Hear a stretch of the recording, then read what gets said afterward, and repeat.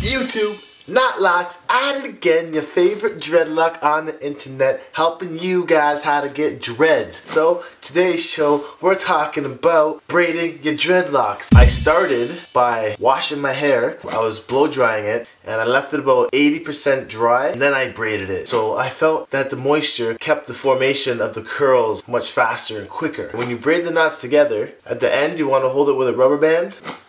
Rubber band at the end. So my whole head was like this. And after you take it out, you get something like this. This is the result. You can see the curls. You can get a full 360 view.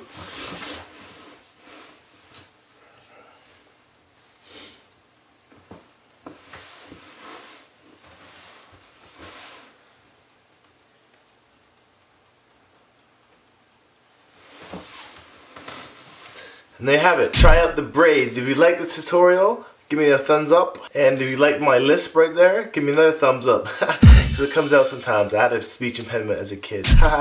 Anyways, peace out, one love, not locks.